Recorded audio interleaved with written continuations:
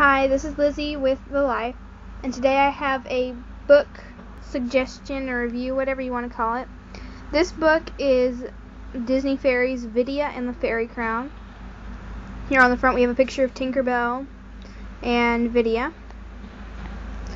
And it is by Harubi Kato, whatever you want to call her, him or her, whoever it is. And the company it's with Disney is Tokyo Pop.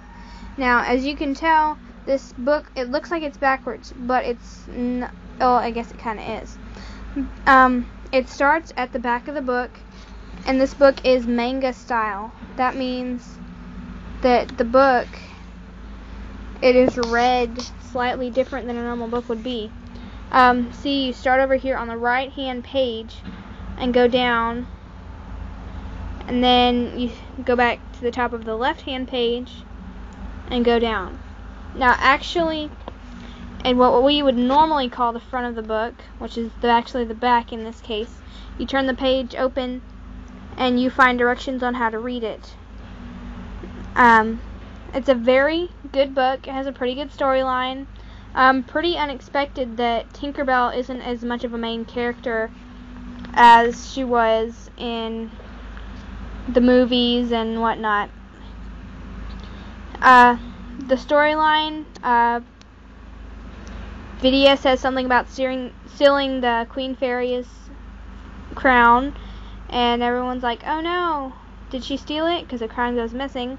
And it goes on and she ends up finding the crown. I'm not going to tell any details, but as you can see, it's anime style, comic book type book.